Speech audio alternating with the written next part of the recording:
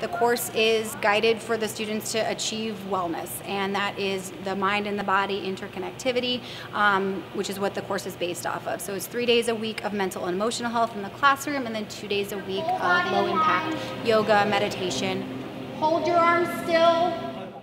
And exhale forward. I created the class basically based on what I thought was a need for the students. I'd gotten a lot of feedback about them needing time to, talk about mental health, to have a class where they're kind of dedicated to that, and give them space within their day to kind of rejuvenate, but in a really, effective way. I think it's really beneficial because I feel like a lot of people don't know a lot about mental health and how to look at it and everything, and it's kind of nice just to learn about it. Start to think about the best space for you to practice being present. I think it's smarter to do, at this age especially, because a lot of kids are stressed and they don't know more into mental health than they need to. You need to learn about it, and it's important.